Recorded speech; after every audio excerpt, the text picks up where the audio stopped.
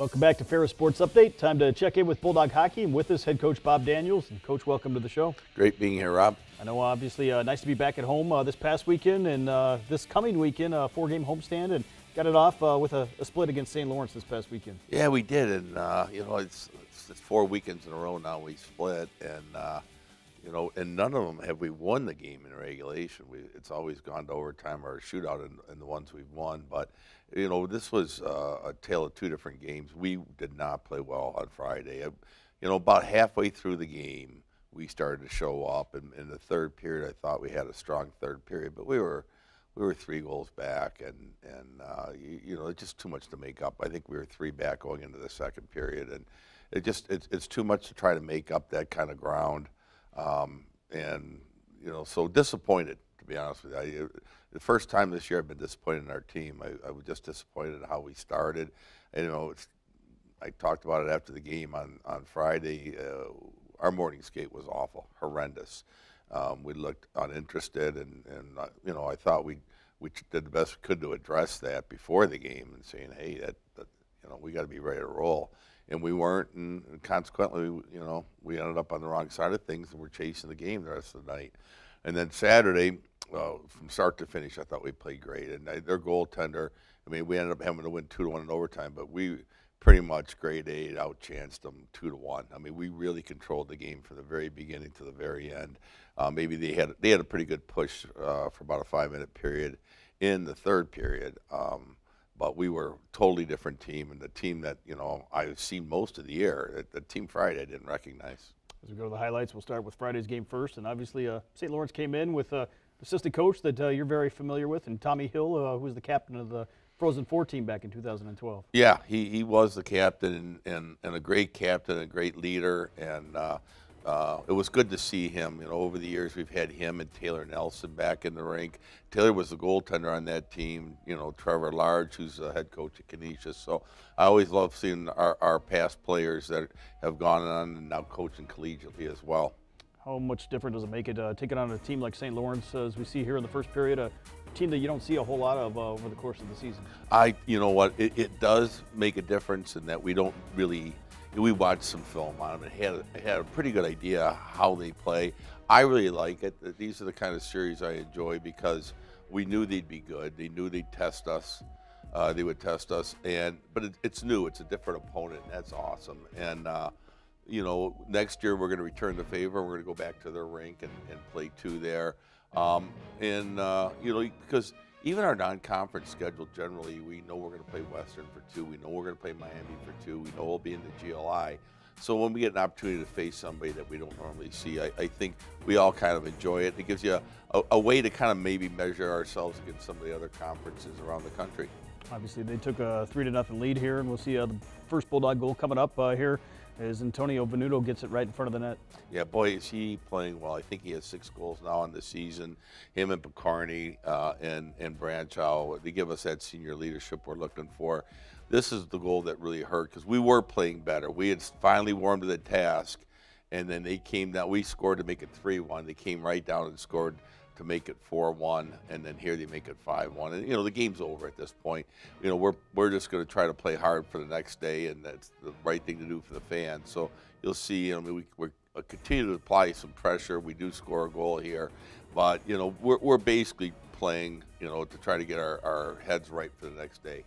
Fall on Friday night. Any changes that maybe went into going into that second night on Saturday? Well, the most important thing, I think, was just mindset. Like, I really did. You know, we showed the guys some film, but when you play that poorly for as long as we did, you know, it's not like a real X's and O's type thing. But we did make some lineup adjustments. Got some different guys in there. We played Trevor Talene, freshman defenseman. Got Kane Galden 2 nights in a row, Austin McCarthy, and you know, so we got some different guys, and now they did score a quick goal on a blown coverage on a face-off, but we're able to tie it up.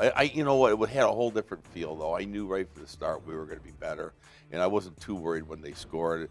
And the funny thing is, now this game will go 1-1 into overtime, and it wasn't like there wasn't a lot of chances. It just the goaltending at both ends was really strong.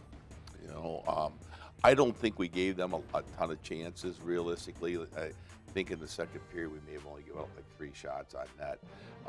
The team played just that much better on Saturday. This is one of those games where both teams were very disciplined as well. Not a whole lot of penalties called in this contest. No, there wasn't, and I think it was a combination because it was a physical series. It pretty much any play around the net, it ends up pretty physical. You'll see here. I mean, it was heavy hitting, but for the most part, you know, everybody stayed within the rule book, and that's one thing we really tried to do this year. And I think we're in the top 10 teams least penalized minutes in the country. We'd like to keep it that way.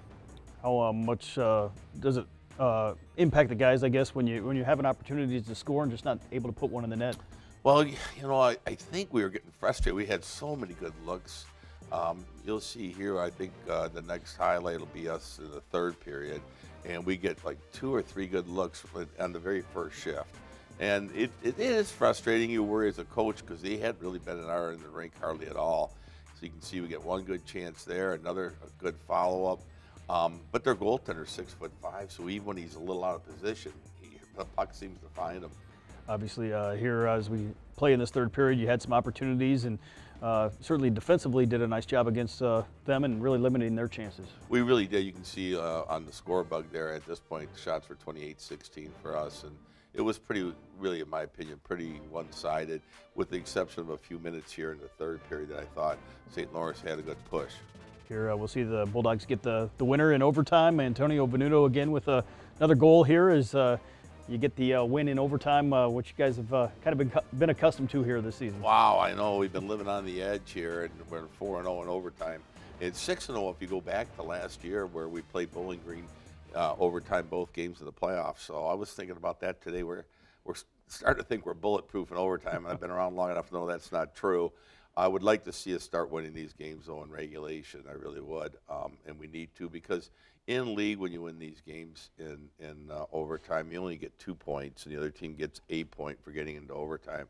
So, you know, for us to move up the standings, we're going to need to get these, you know, once we're back in conference, into regulation wins. But I was real proud of the guys. As disappointed as I was Friday, and I was very disappointed, I was that proud of the guys on Saturday for bouncing back and really playing what I thought a great game start to finish. Obviously, speaking of the conference this week, back in conference play against Minnesota State, which has a new coaching staff, but obviously a program that's got a lot of tradition. Yeah, you know, new coaching staff, but it looks like they picked up right where the old coaching staff left.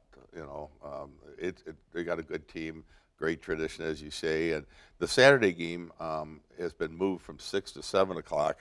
So now both Friday and Saturday will be at 7, and you know, for a good reason. Our football team's playing, and you know, in order for us to get that TV truck from the football game to the hockey game, that extra hour is beneficial. Obviously, a big series this weekend, and Coach, best of luck. Thanks for the time, and looking forward to watching the Bulldogs host Minnesota State this weekend. Thanks, Rob. We'll be back with more Ferris Sports Update right after this.